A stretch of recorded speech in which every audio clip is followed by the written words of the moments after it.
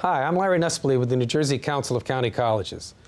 At New Jersey's community colleges, we believe that our students, as well as all citizens, need to be informed about the important issues facing higher education. That's why we're proud to support programming produced by the Caucus Educational Corporation and their partners in public television. Teen driving, a matter of life and death. Next on Caucus New Jersey. Funding for this edition of Caucus New Jersey has been provided by New Jersey Council of County Colleges, MD Advantage Insurance Company of New Jersey, Robert Wood Johnson University Hospital, the heart of academic medicine, the Robert Wood Johnson Foundation, Cohn Resnick, Accounting, Tax, and Advisory, where forward thinking creates results, the Russell Berry Foundation, and by Steve and Elaine Pozicki.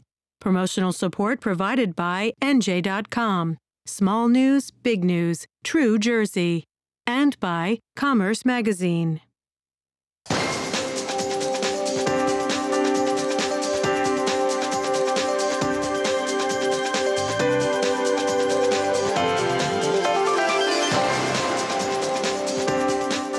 Welcome to Caucus New Jersey. I'm Steve Adubato. Every 10 minutes, a teen crashes in New Jersey. Teen crashes are often the result of drinking, distraction, and speeding. Here in the studio to discuss teen driver safety, we have our good friend Pan Fischer, who is leader of the New Jersey Teen Safe Driving Coalition. Nolan Rynecki is a Manalapan High School senior, part of a great program called Save a Brave. We'll find out a little bit about that later on. Eric Stenson is the Corporate Communications Administrator at NJM Insurance Group. And finally, Wendy Berk is a Public Education Coordinator at the Brain Injury Alliance of New Jersey. Throughout this program, you're going to see websites, important websites with great information about teen driver safety. First of all, you've been with us before many times, Pam. Let's put this in perspective. How bad a problem are we talking about with teen drivers? It's the #1 cause of death and injury for teens in New Jersey and nationwide. It's happening every day. You said every 10 minutes we see a teen crash. The good news is many of the crashes are single vehicle property damage, but that alone, it's scary. We see about, anywhere from 25 to 40 teens a year in our state die, and they may be the teen driver or a passenger driven by a teen. And imagine that parent standing there having that knock on the door saying, your teen's not coming home tonight. I have a 19-year-old. So I'm living and breathing this, but it's really, really a huge problem. And I think the key to understand here is that we're not saying teens are bad drivers. Teens are inexperienced, and teens are developing their brains. And so they don't look at risk the same way the rest of us do. So for parents, we really have a huge role to play here. We need to help them get over the inexperience hurdle, which takes time. And we need to understand that how these kids look at risk is very different. So we have to be constantly coaching, mentoring, setting clear rules to get them through this dangerous time. Let's talk about how NJM got involved in this. Well, we were approached a couple of years ago by the Brain Injury Alliance when they were first getting the Champion Schools You Got Brains program started. By the way, it's You Got Brains program, which is the program that Manalapan won. You won that contest with the video we're about to show you in just a few minutes. Yes. Called Save a Brave, which is Save a Brave competed in that program, and we got first place. Yes. We'll talk about that in a second. Boy, you got that first place in there very quickly. So NJM got involved when they heard about it? Yes, well, we were approached. We've always been a big safety-oriented organization, and one of the things that impressed us the most about the Champion Schools program was it all surrounds teaching young drivers good habits. And the peer-to-peer aspect was so unique. You hear young people. What do you mean? Young people are learning lessons from their own contemporaries. It just presents a different opportunity than if a teacher is talking to them or a police officer, because they're hearing it from people who experience the same things they do. As opposed to middle-aged men or women coming in saying, here are the 5 things you need to do to stay safe in a car. That's not it? No, that's exactly the whole idea. Are they more effective than we are? There's always a role for parents. Kids learn by example. But there's something that they hear from their peers that has a certain effect that's different from what they could hear from parents or other authority figures. Jump in. Yeah, I completely agree with that. I mean, Save a Brave, which is what I'm a part of at Manalapan. And that's the Manalapan Braves. That is the mascot. Braves is our mascot, and we're saving our mascot. We're saving our fellow students. It's just the fact that we're all going through the same thing. You pull up to the senior parking lot every morning, and everyone really is at danger. Everyone is commuting to school every day. And just, we're all going through the same thing. So to hear from our parent who we've driven in a car with for 6 months to a year with our permit, it's a little bit refreshing to hear like someone going through a similar thing, and to know that, you know what, that it can't happen to me-ism really isn't real. I mean, we could be good drivers, yet we're inexperienced, and just to hear it from each other definitely is a very big wake-up call, since we definitely are all going through the same aspects of driving. What does Save a Brave do before we see this video? What does it actually do? Save a Brave, what we do is we get elected. It's an all-seniors program, and it pretty much just spreads awareness about teen driving because, like I said, every morning we all get in the car, we're all drowsy, and we're all going through the same thing. So we're almost, everyone's at danger in the senior parking lot. So Save a Brave pretty much just spreads awareness and says, hey, you know what, guys, we need to watch out. We let people know pretty much the dangers of teen driving and of everything just to do with driving. So let's go through this, because we're also going to talk about the brain injury piece of this, which is huge. Some of the biggest reasons for teen accidents, teen driving accidents. Distracted because of texting? Yeah, it's not just Sometimes, texting. right? See, I always think texting. No, it's not just texting. It's a combination of things. Understand that the teen brain is kind of going all over the place. So they're focused on a million different things. Right. Driving a car takes complete focus, and they can't necessarily do that. Hold on, our sons are 10 and 12. Can we just ban them from driving? No, because, well, first of all, they can't drive at 10 and 12. So. No, I didn't mean, you know I didn't mean that. I know. So the point is they're going to... They're going to drive. Yes. I mean, they're going to drive, we know that. But we've got to help them kind of come into this, but also understand that they have to stay 100% focused on what they're doing. Eliminate the distractions caused by technology, right, by passengers, which are a huge problem. How many you got them how many in the car? You're only supposed to have one by law in New Jersey, but that one increases the risk by another 50%. Teens are already just high having risk. another teen in your car definitely is a big distraction, because even if someone just by talking to you, you know what I mean, if you're focusing on the conversation, you could be missing what's on the road. And the car is not a kitchen, the car is not a place for social media, the car isn't like a DJ Eating, studio. this, that. Yeah, it's just you ever seen people put on makeup? No? Sure, you see everything. We're doing we'll come back to it again. I want to come back to some of the distractions in a minute before they see the video. Your organization, the Brain Injury Alliance, what's the connection here again? So the Brain Injury Alliance of New Jersey, we were actually doing a lot of programs focused on teens because the highest incidence of brain injury occurs between the ages of 15 and 19. Is that right? That is correct. And so we recognized that there was an issue that we needed to address. And similar to what you said, it was a bunch of middle-aged people sitting around a table trying to come up with messages that would resonate with teens. And we quickly realized that if teens were part of the problem, they needed to be part of the solution. And so what's You Got Brains? So You Got Brains is a campaign that actually was developed by teens. We went out across the state. They didn't actually develop it. Well, we Did went they out. really? Well, let me speak. Well, okay. You want the chair? Has anyone ever told you how assertive you are? I like that quality. Go ahead. So You Got Brains. I apologize. So we went out and met with focus groups across the state, and we tried to get messages that would resonate with teens. And so teens actually developed the slogan, You Got Brains, getting teens to think about their brain and making good decisions. So absolutely, our campaign was developed by teens across the state. They also then helped to direct our messages, but then we weren't quite doing enough. We had them we used their guidance to develop our website and our goals, but we were still developing the content. And we realized we needed teens to really take control of this, which is when 5 years ago we started our You Got Brains Champion Schools program. Champion Schools. Champion Schools program. We're asking schools across New Jersey to become a champion for teen safe driving, working with an advisor and students within their school to develop a teen safe driving campaign. Did these guys win? These guys did an amazing job and won last year, 2013-14. They were one of our grand prize winners. Made sure to slip that in there, like you said. Yeah. All right, see, now that you're ready to, now that you've taken over, Thank you. Now that you want to plug your program, why don't you do this? Why don't you tell everyone what we're about to see?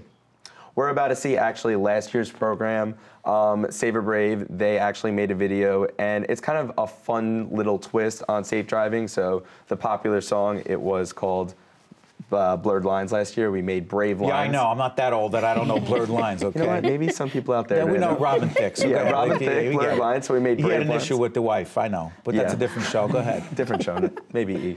So this video really does, in a fun way, it tells definitely the cautions we have to take while safe driving, and it's a little bit funny at times, but it definitely should be taken seriously because it is very dangerous. And might I just add something to this, that the Manalapan Save a Brave campaign last year actually worked with a survivor of a teen crash, and he actually helped them musically with doing the recording and actually helping them along the way with developing some of the lyrics. And so he sort of coached them, and they had actually met this individual who had come as an inspirational speaker to our showcase. He had then come to the school and really has befriended the students, and it's really been a phenomenal connection that you don't know the back end of that story from seeing the video. Yeah, who she's referring to is Gabe Hurley is his name, and he actually was... Gabe Hurley. Gabe Hurley. Yeah, cool name. It's great, man. Yeah, he was actually affected by an innocent... He was innocent in the accident. Someone crashed into him, and his life pretty much changed. He's now blind, but he was really the incentive for most of us to join, because he pretty much showed us that this guy, he had a great job, he was engaged, everything really he had going for him, and his life just took a 180, and he definitely is an inspiration because he makes the most out of every day now. He still plays guitar, but just any innocent person, it doesn't have to be you driving. You could be just on the road and someone else can hurt you. And Gabe was a part of this. Absolutely. Can I go to it now? Yes. Because I've lost control of the show. Bob Morris, our great director, or I think he's still directing, or maybe one of your colleagues have taken over in there too. Bob, let's go to the video. Cause you were texting, don't fix your lashes, or you'll see flashes in the rear view. Can't let it get past me, this got so nasty. Talk about distraction, need these brave lines. Just stop the texting, just stop the tweeting. Better not be eating, drive more safely. This could have ended gravely. Take better actions, no more distractions. That's good stuff. Yeah, it's great. It's great because it is teens talking to teens, and it's them. And that's the key. We really need folks to understand that teens they own the problem, they can help solve the problem, they really can make it happen. So congratulations to you guys. Thank you. Great work. Your reaction to it? Well, it's very clear. The message resonates, and it's done in a lighthearted way, employs humor, music, and a lot of these are more than just the videos, too. I mean, they're really well thought out programs, and they also they operate across a bunch of different media. There were T-shirts, and some of the other ones had outreach. They'd worked with the Department of Transportation to get signs posted. And it takes a lot of leadership, collaboration, creativity, and talk to folks, talk to our audience in public broadcasting and FiOS about what happens to the winner. What does NJM do then? NJM awards a driving simulator. Describe what that is for people who don't know. Basically, what they are is they're kind of designed to look like a small car, like a cab, and they simulate the driving experience. The machines are really pretty amazing. They've got a number of different modes. There's a distracted mode where the machine will actually text a kid's phone, and they can kind of experience what it's like to try to respond to that. There's an impaired driving mode, so you get an idea of what it's like to drive after a few drinks. What's the goal? The goal is to get them to practice in a safe situation, so they'll have the knowledge that when they're actually on the road to be making better decisions and building better habits. Keep looking at the websites that we have up throughout this segment, because each one of those organizations, each one of those sites is involved in this effort to protect our teens, our kids, your kids, from the dangers of being out there, because they have more challenges. They are distracted in a whole variety of ways. Follow up, get that information. I want to follow up with you. The response from most of your fellow students to this campaign, to what degree do you find them saying, hey, yeah, this makes sense to me. I'm not getting in that car. I'm not going to drink. I'm not going to be distracted. I'm going to focus on what I'm doing. And to what degree do you find kids ignoring it? I definitely do think the majority of the kids, believe it or not, have taken great effect from Save a Brave. That's why it kept coming back. Just the fact that you see your fellow students and you see someone like Gabe Hurley come in, you realize that it is real, and that, you know what's the point of answering a text when your life is at stake? So I think a lot of students really did get that message across. There is some students that have, unfortunately, you see in the parking lot, they clearly don't get the message straight across, but regardless, even if we get to majority of the people, we need to keep the roads as safe as possible. You know, the other part of this is that adults can talk about this all we want, but in the end, how we act. I always wonder whether I should say something on the air. Okay, it's too late. So I got a text the other day while I was driving, and our daughter, a very young daughter, Olivia's in the back seat, and so I was at a stop sign, and I looked at the text, and I started to respond, and our daughter Olivia said, "Daddy, pay attention." Good for her. And I said, "What?" Great. And she didn't say stop texting because it's against the rules. She just said, "Pay attention." And it just, and I just, I put the phone down, and I thought to myself, you can talk about this all you want. That's right. You can tell kids what they're supposed to do, but they're watching us, aren't they? Oh, yeah. That's right. And I'll come back to you, Pam. Yeah. part of our program focuses a lot on parents being good role models. And so we encourage the students in the school to actually take their messages back to their parents and get them engaged and have that dialogue and develop parent-teen contracts and invite them to a Share the Keys presentations where the parents and teens are hearing the same message. Because as we say all along when we're educating parents, that child is watching you since they turn around in their car seat at the age of 2 or 3. Right. And so everything that we do, they're learning. And so if they see their parent driving fast, aggressively, distracted, texting and driving while impaired, and being okay with it, the message that we're sending is that it's okay to do these things, but yet it's not okay. And it only takes that one time. It absolutely takes that one time. And as Pam started the segment earlier, the teens don't have the experience that we do. And so even if we did something that put us at risk and we were okay and we were lucky that it didn't cause a crash, we're not so sure that that's going to be the same outcome for the teens. And so we are really engaging parents and trying to get the message to them that it is up to them to play a role in keeping their new drivers safe, not only with being good role models, but there's other steps as well. I agree, and I can't overstate the role model issue. It does start the minute you bring your child home from the hospital. They're watching everything you do. We absorb that as children. We're sponges. There's no doubt about it. Parents have a critical role. They have to get educated about this issue. And please, when I have parents who say this to me very candidly, I crashed, what's the big deal? We'll survive. It's just part of growing up. It's not. It doesn't have to be. That. They do. I've had many parents say that to me, but most parents are concerned. They really want to do the right thing, but they've got to get educated.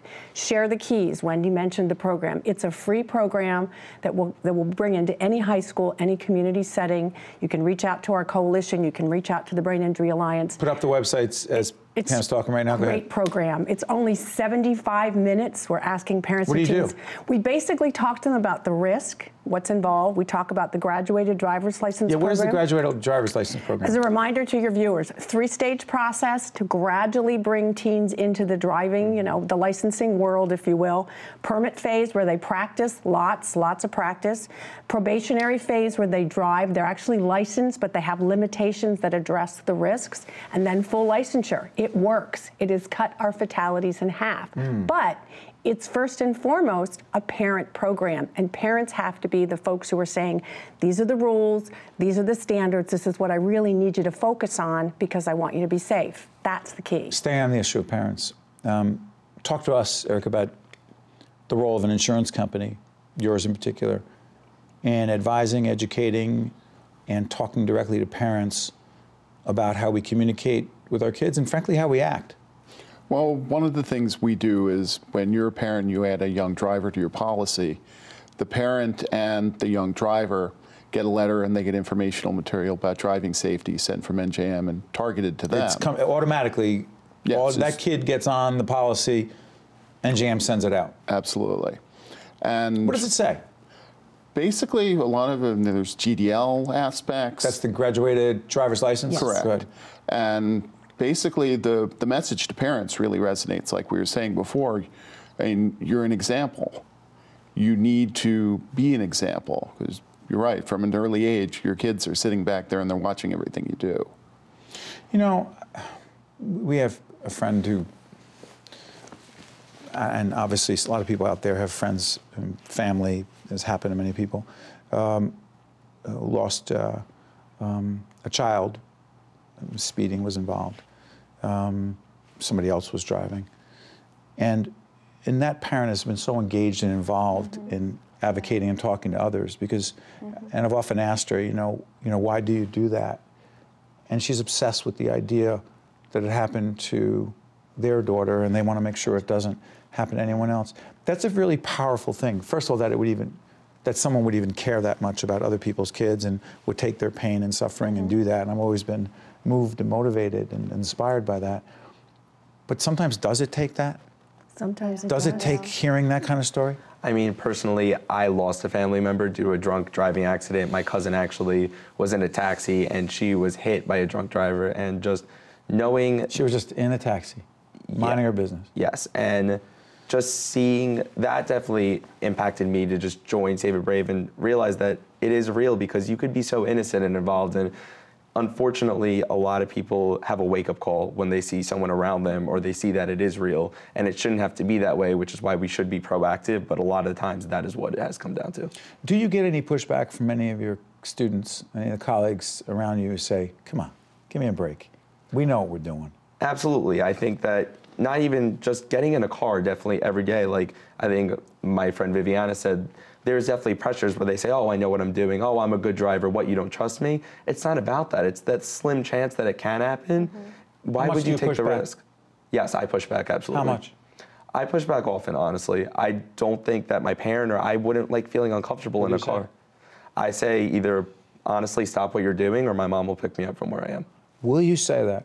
Yes. Will you literally say, I'm not getting in the car, my mom will pick me up? The problem is that a lot of times going into the car, you don't know what you're getting yourself into. It's while driving, like someone could look down and text, you know what I mean? Because while someone's in your driveway and in park, they could be texting and you're like, oh, no big deal. You don't know what you're getting yourself into every time you get into a car, which is a scary thought. So all of a sudden, it seems like a safe situation.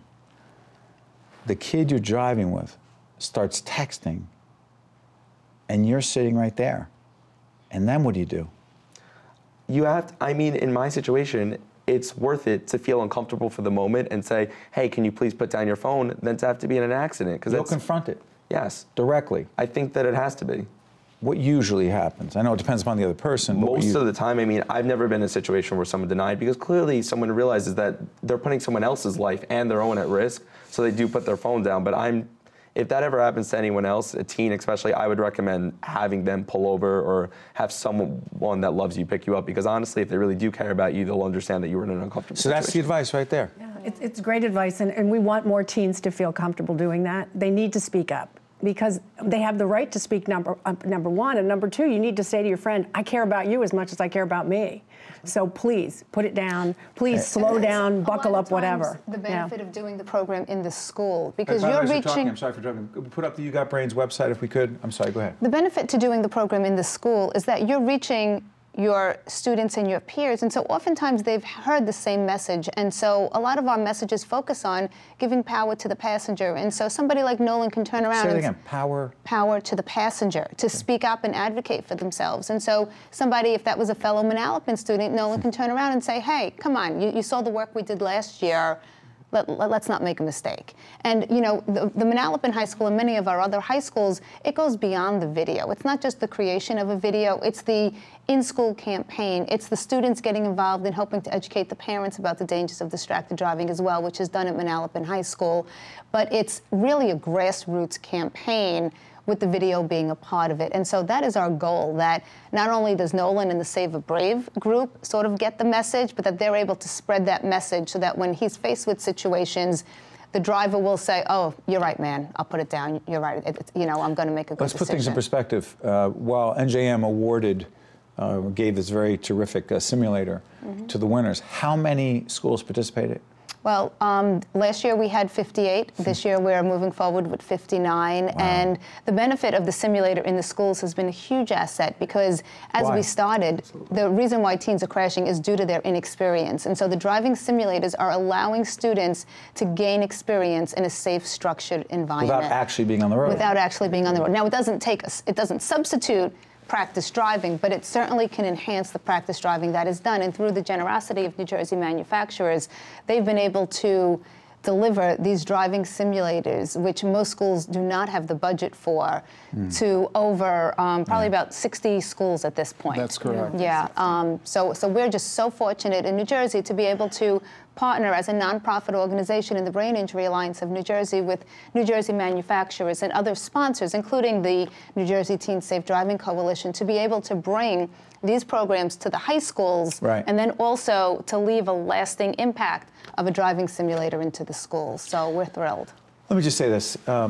First of all, the half hour has gone by too quickly, but more importantly, on behalf of everyone in the public broadcasting world, I want to thank all of you for doing a tremendous public service, for being so supportive from a corporate point of view, from doing everything you're doing, but particularly to you. Mm-hmm. You've had a powerful impact on a lot of young people. You should be very proud of yourself. Keep it up. I appreciate that. Absolutely.